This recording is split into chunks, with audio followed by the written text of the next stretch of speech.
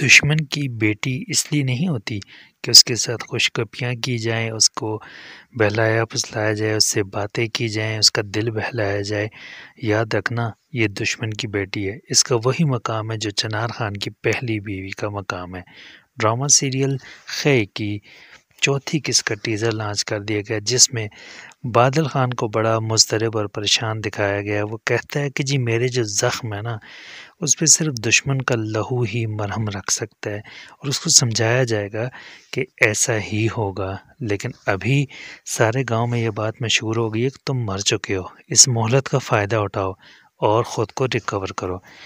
दूसरी जानब drama serial खई में जहाँ एक पठानों की कहानी, उसमें सालगिरह का कॉन्सेप्ट भी दिखाया गया है, और सालगिरह में असफन जो चनार का बेटा, उसको बड़ा बेचैन दिखाया गया फायरिंग करने के लिए, और जमदा उसको पूरा पूरा मोटिवेट करती है, वर्गलाती है कि तुम छत पे जाओ और फायरिंग करो। वहाँ नीचे से ऊपर फायरिंग हो रही होती है और वो छत से फायरिंग करता है, तो एक गोली उसको आगे लगती है और वो गिर जाता है, और जमदा ये सब देख रही होती है। यूं जमदा का पलट कर पहला वार ये था जिसमें चिनार खान का जान से प्यारा बेटा, जिस पर उसको बड़ा फ़ख्र था, वो अगली किस्त में दिखाया जाएगा कि जान हार बैठेगा और चिनार खान के दिल पर पहली चोट लगेगी। उसे पता लगेगा कि जब कोई अपना जुदा होता है तो क्या माजरा होता है। इससे पहले ड्रामा सीरियल खई की जो किस्त है उसमें दिखाया गया कि बादल ख़ान ने पूरी कोशिश की मुकाबला करने की, और बल्कि उसने रास्ता तक काट लिया। वो पहुंच गया उस गाड़ी तक जिसमें जमदा को वो लेकर जा रहे थे, और उसने बंदूक तक तान ली। लेकिन ड्रामा सीरियल खई की इस केस में ये भी दिखाया गया कि उसको मना किया जाता है कि गाड़ी में जमदा है, इसलिए फायरिंग मत की जाए। मजबूरन जब वो बहुत ज़्यादा डिफेंसिव हो गया तो उसने फिर गाड़ी के सामने आने का फ़ैसला किया, और ड्राइवर ये देखकर हैरान रह गया कि दूल्हा जो है वो गाड़ी के सामने खड़ा है बंदूक ताने, जिस पर सरदार दुराब खान दूल्हे को मार देने का हुक्म देता था। और ये सारे बाहर निकलते हैं और फायरिंग का तबादला होता है, जिसमें बादल को जो है वो लग जाती है, और बज़ाहिर ये लगता है कि वो ज़ख्मी भी हुआ और वो शायद मर भी गया है। इधर असफन को उसकी माँ डांटती है कि तुमने फायरिंग क्यों की, लेकिन वहाँ पर चिनार खान को दिखाया जाता है कि वो न सिर्फ एक बुरा इंसान है बल्कि एक बुरा बाप भी है, जो कि बेटे के हथियार उठाने पर बहुत ज़्यादा खुश होता है और कहता है कि मुझे तुम पर प्राउड है। दूसरी जानब उसी गांव में तीन तीन जनाजे दिखाए गए, और जो कंडीशन थी जमदा की माँ की वो भी दिखाएगी, उसका रोना, उसका तड़पना, उसका बिलखना दिखाया गया, और ये सारे बड़े दुख भरे सीन थे। और यहाँ पर गांव वालों की बुज़दिली पे मुझे बड़ा गुस्सा आया, जो कि इसलिए कब्रें वहाँ पर करते हैं दरवेश खान के घर पे, ताकि चिनार खान वहाँ पर कब्ज़ा न कर ले। इधर चिनार खान परेशान होता है कि जो दूल्हा है बादल खान, उसकी अभी तक लाश क्यों नहीं मिली, कहीं वो बच ना गया हो। इस पर चिनार खान और दराब खान दोनों परेशान होते हैं।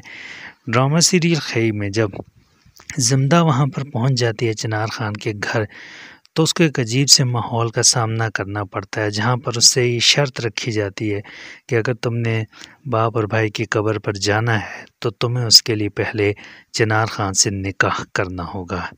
ड्रामा सीरियल खई की इस एपिसोड की इस सीन में दिखाया गया है कि किस तरह जमदा के लिए बहुत बड़ी आजमाइश कि जी भाई और बाप की कब्र पर जाने के लिए भी उसे एक ऐसे इंसान को अपने जीवन साथी के तौर पर कबूल करना होगा जो कि उसके बाप, उसके भाई, बल्कि उसकी खुशियों का कातिल है। तो ड्रामा सीरियल खई में ये सीन बड़ा दुख भरा था, तकलीफ़ भरा था, और इसी सीन में जमदा की नज़र वहाँ ख़ानदान के मुख्तलिफ़ लोगों पर पड़ती है, और वह दिल ही दिल में कुछ तहैया कर लेती है, और उस वक़्त उसके लिए मानना बड़ा मुश्किल होता है कि वह चिनार खान को बहैसियत शौहर अपनाए। लेकिन वहीं पर चिनार खान की पहली बीवी उसकी बड़ी सपोर्ट करती है, उसे समझाती है कि इस हवेली से तुम्हारी रूह तो निकल सकती है, लेकिन चिनार खान से शादी के अलावा तुम्हारे पास कोई ऑप्शन नहीं। मजबूर होकर वो आती है दराब खान के पास और रज़ामंदी का इजहार करती है कि ठीक है, मैं राज़ी हूँ चिनार खान से शादी करने के लिए, ताकि मैं अपने बाप और भाई की कब्र पर जा सकूं।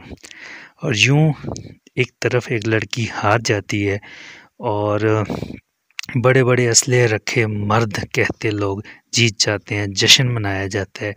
वहीं पर एक रस्म दिखाई जाती है कि दुल्हन के बेड के आसपास बंदूकें होती हैं, जिस पर चनार खान कहता है कि अब तुम मेरी हिफाजत में हो, मैं तुम्हारा किंग हूँ और तुम मेरी क्वीन हो। फिर वो उसको लेकर अगली सुबह जाता है कब्रों पर। और वो सीन बड़ा तकलीफ़ भरा, दुख भरा होता है जब माँ जो है वो कब्र पर बैठी होती है और वो उसकी यादाश्त तकरीबन चली गई होती है, वो सदमे में पागल हो चुकी होती है, वो जमदा को भी नहीं पहचानती। और ड्रामा सीरियल खई की ये जो सीन था बड़ा तकलीफ़ देता था, जब वो कब्र की मिट्टी हाथ में लिए रो रही होती है और दिल ही दिल में बहुत सारे अहद और वादे कर रही होती है। तो ड्रामा सीरियल खई इस लिहाज से बहुत शानदार और ज़बरदस्त होता जा रहा है। आप इसकी अगली एपिसोड के हवाले से क्या कहते हैं? जाते जाते एक छोटी सी रिक्वेस्ट है, चैनल सब्सक्राइब करें, बेल आइकन प्रेस करें। हम मिलते हैं अगली वीडियो में। अल्लाह।